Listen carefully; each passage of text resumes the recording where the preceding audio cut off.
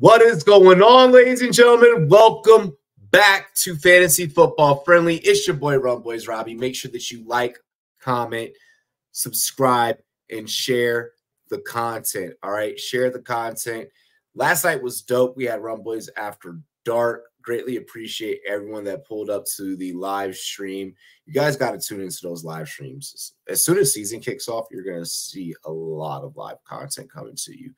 Speaking of live content, get ready for Goal Line Goons. We are going to be getting that started up, getting that show brought back to you on Tuesdays. That'll be both here on the Rumboyz Fantasy Network and as well as Big Guy Fantasy Sports. So make sure you guys tune in, get with it. It's going to be litty. Yo, shout out to GLD, rocking the Dodgers chain. You know, get your GLD just like me. Link down below in the description. You already know the vibes. Let's go. We are going to get right into it. We're going to get right into it here on Fantasy Football Friendly, the show where we sit back, we look at all the skill positions per team, and then we sit back and we grade how fantasy football friendly that team may or may not be. All right, ladies and gentlemen, so we're going to get into it. Let's start first off. We got to get the banner up, right? We got to get the banner up. We got to make sure that people know what show it is. Bow. Let's get it, baby. Tua, ladies and gentlemen, 212, 4.1 million contract extension. Get paid, bro. Get paid. You know what? We got to do it. Cheers to me. Cheers to you, all the Rumboyz boys and girls. What it do? Dilly to Tua. Get in the bag. Get paid, brother. I love seeing it. 53.1 million per year. Now I know a lot of people are like, well, hey, you know, 20.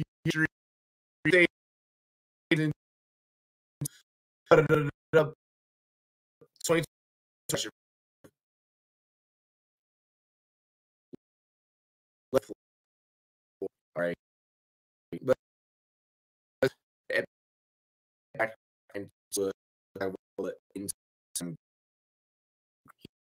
Healthy, need time to get right. The man is good. He's healthy.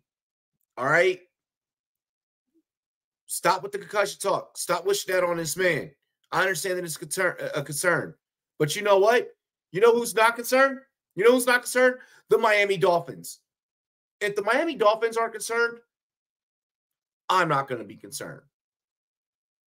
Whether or not the contract is worth it or not, look, he was next in line. You're not going to sit here and tell me that Miami wasn't gonna pay him and then possibly let him walk next year or try and figure this thing out next year and then possibly go and draft like Carson Beck or Quentin Ewers, and then those guys were going to start over. This Miami team is the best Miami team that they've been in a really long time. This is the best Miami Dolphins team that they've been in a really, really long time. It's a long season. I get that down the stretch, you know, a lot of fantasy managers out there were maybe a little bit frustrated with Tua. Consensus has him as QB 13, as you see. He finishes QB 9 last year. 2-quarterback format, which is usually what we play a lot here on the Rumboyz Fantasy Network, which, by the way, if you want to get into a Rumboyz league, DM me on Twitter at RumboyzRobbie. Get you into a league if you want to compete against the Rumboyz. Just drop a comment below as well. We can, you know, work that way as well. Tua finished QB 9 last season. In 2 QB formats, if I compare Tua with also the right QB2 and then have, you know, and construct the roster in a way and in a manner to where maybe I go Tyreek Hill, you know, first round, wrap back around second round, and that's where I grab Tua. Maybe I reach little, you know, depends on how the quarterback situation falls. But a Tua Tyreek stack in that format is super equitable, and you can do it. And I don't mind running Tua as a QB1 and having the roster constructed in a manner to where I can still go out there and I can get a fantasy championship. I do believe that Tua is a fantasy championship caliber quarterback. Whether or not he gets the Dolphins to the Super Bowl or not, that's neither here or there. All right? I'm all in on Tua. The Dolphins ain't worried. I'm not worried. Over the first 8 weeks of the 2023 season, Tua was QB5 in fantasy scoring, averaging 302 passing yards, 2.3 TDs per game. I remind you that I get that it was the Broncos, but it's still a damn NFL team, and they put up 70 on the Broncos now. Just throwing that out there. Producing more than 20 fantasy points 4 times. All right. 4 different times throughout the season. From week 9 on, Tua was QB20 in fantasy scoring, averaging 245.3 passing yards and 1.2 touchdown passes per game. That part is concerning. Another thing when we're looking at Dolphins and we're looking at Dolphins are a team where you really got to analyze schedule and look at who they face down the stretch, because November, December timeframe, when it starts getting cold, Tua don't do too well in the cold. All right, so that's something that you do want to keep in mind as well. But hell, as long as Mike McDaniel's calling the plays, I'm with it. Y'all want to talk about some speed?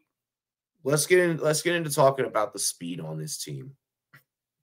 Cheers to me. Cheers to you, all the Rum Boys and girls. What it do? Dilly dilly. Like, comment, subscribe, share the content. I love you guys. I appreciate you guys.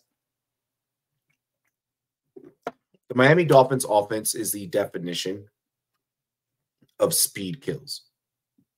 Okay? They are the definition of speed kills. And it starts, you would think that it starts with Cheetah, with Tyreek Hill. Nah, here on Fantasy Football Friendly, we're going to work from the backfield, and then we're going to get into those dangerous pass catchers as well. Devon Achane, all right, not Achane, was a monster last year when healthy. Is Miami going to run a running back by committee? Or is Chan going to get more than 50% of the snaps? In 8 games that he played last year, he played at least 41% of the snaps and averaged 14.2 touches and 113.8 total yards. I love that efficiency. The way that I'm approaching this Miami backfield, all right, we might as well just talk about these two in tandem, I guess, in a sense. This team could possibly have 2 top 15 backs. Achane could very well finish top 8 running backs this year. RB10 with the RB10 right now per ADP with the RB8 finish. Hell, even maybe possibly an RB6 if he can stay healthy the full season. It's fucking dangerous. It's dangerous. So damn good last year. Ranking 1st in explosive run rate, 3rd in missed tackles forced per attempt, and 2nd in yards after contact per attempt. The problem is that he has to be able to hold off the backs behind him. Raheem Mostert, who right now is ADP in PPR formats, is RB29, finished last year as RB5 in PPR. Full point PPR. That is dangerous. The way that I look at these 2 running backs is you can draft either or and be okay, because I feel like that with the opportunities that are given, let's say that it is a 50-50 share for the most part between these 2, which is healthy for this team, I feel.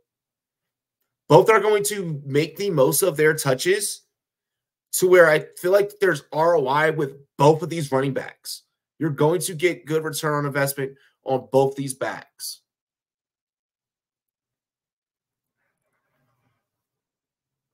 Mostert in 15 games finished with 234 touches, damn near 1,200 total yards. Bro, like, come on. Like, come on.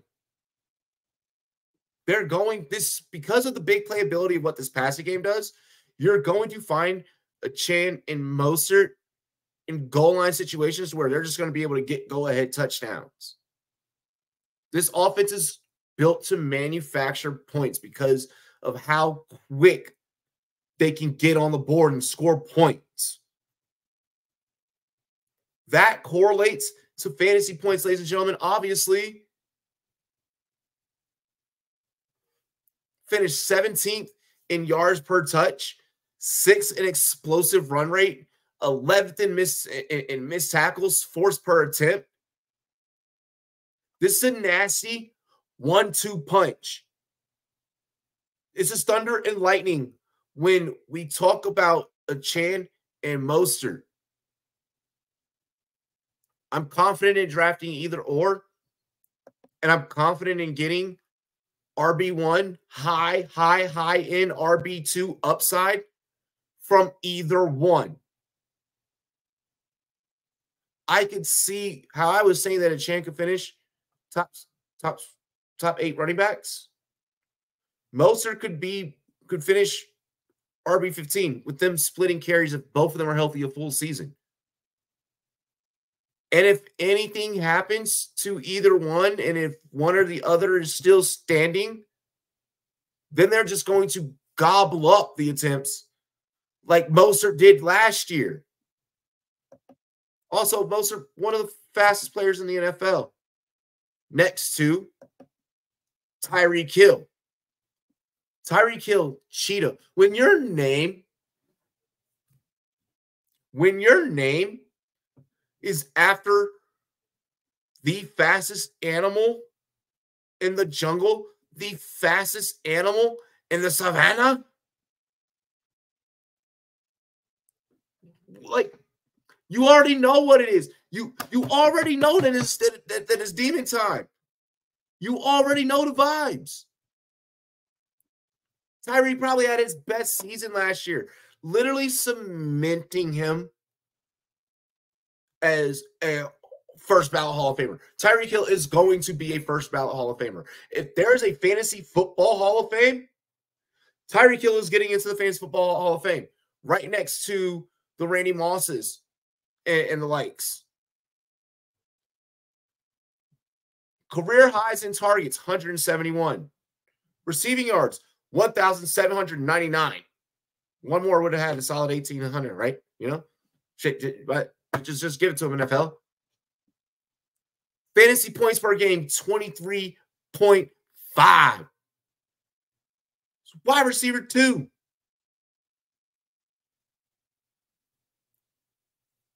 Like efficiency, he was first in target share, 31.1. Second in air yard share, 42.2%. First in yards per route ran, 4.05. First downs per route run, like, bro, I'm all in. I'm all in. First and first down and first down routes per run. I don't care that Reek is 30, 31. I don't care that, oh, baby, I like you raw. Oh, baby, I like you raw. The man is, you know, the Black Phillip Rivers. Man's going to have a football team. But you know what? When you're getting paid, when you're going to be a first ballot Hall of Famer,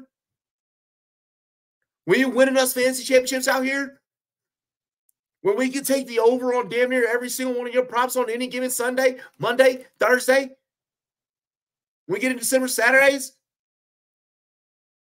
we get into playoffs, bro, let's go. Let's go. This team is dangerous. Speed kills. Cheetah.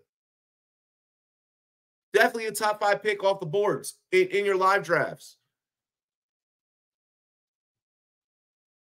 If you're going receiver first, I wouldn't even mind if someone was like, yo, I'm taking Tyreek Hill over Justin Jefferson.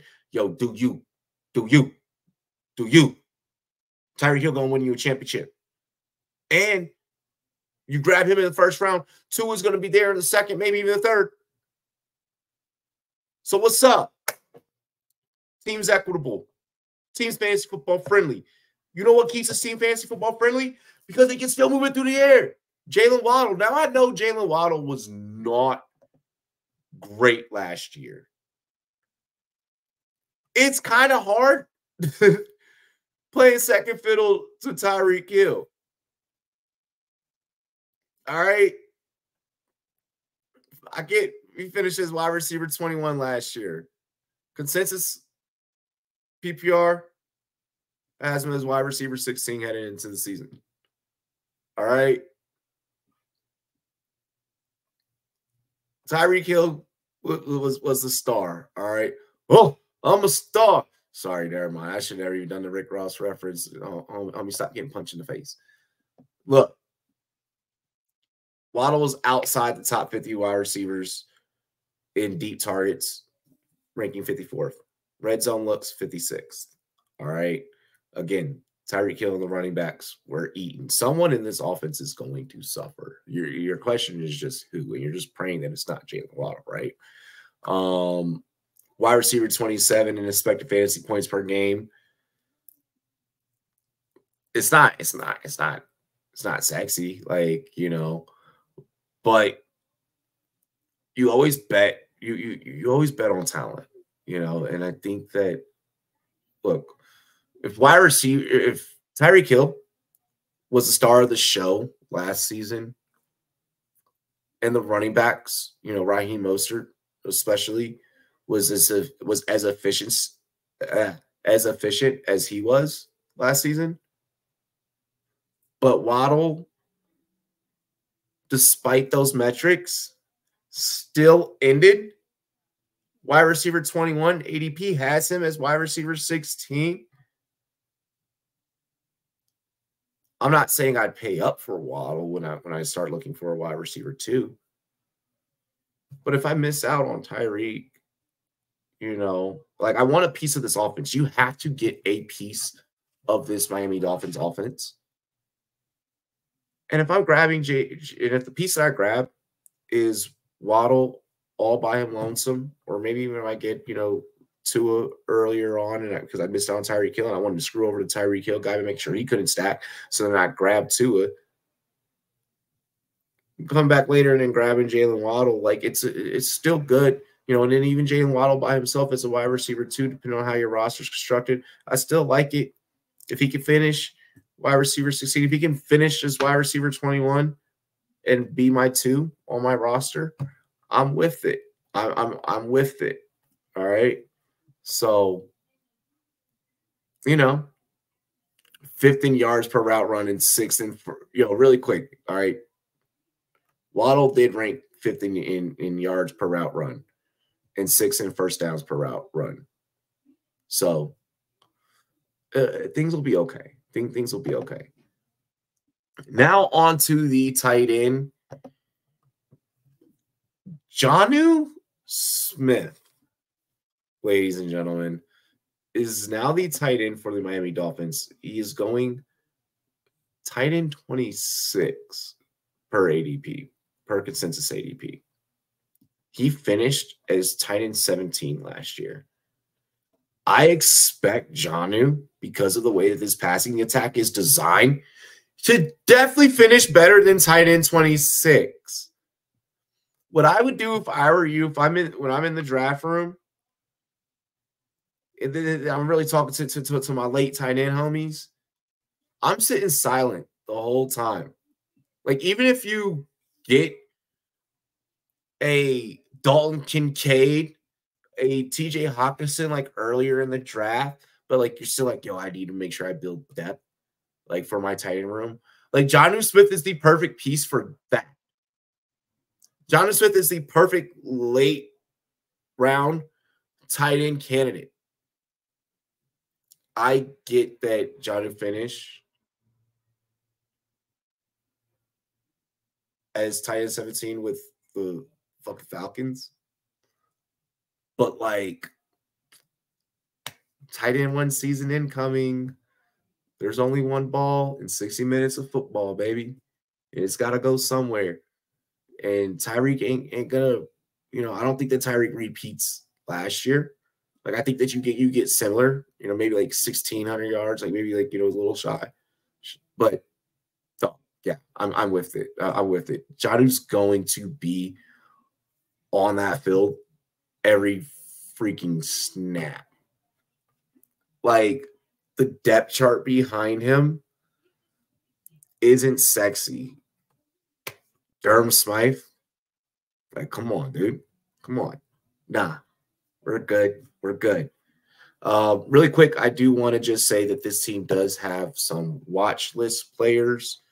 I want to make sure that I do highlight that this team does have a third running back going RB52 right now per ADP, and that is Jalen Wright, okay? So even should anything happen to one of the two, I want to make sure that I highlight that. Normally I would name this segment depth concerns. We're keeping this just watch list players. Also, Malik Washington, I do think that he'll get his share here and there. And I could even see him being a return guy for them. So if your league is doing the whole return points thing this year because of how the new special teams rules are, the new kickoff rules are, Jalen Wright, Malik Washington, friendly guys for formats that, utilize that scoring. Super friendly options if anything happens to the starters ahead of them. All right. So I want to make sure I keep that in mind. It sounds like Jeff Wilson Jr. is possibly not even going to fucking make the team, if we're going to be honest. And even if he does, then still super deep running back room that is just going to be nasty. Like that is just going to be nasty. Given that, cheers to me, cheers to you, all the Rumboyz and girls what to do. Let's go ahead and grade this team. The fantasy friendly grade. Make sure you guys like, comment, and subscribe. Share the content. The fantasy friendly grade for the Miami Dolphins is. Dog, I'm giving them an A.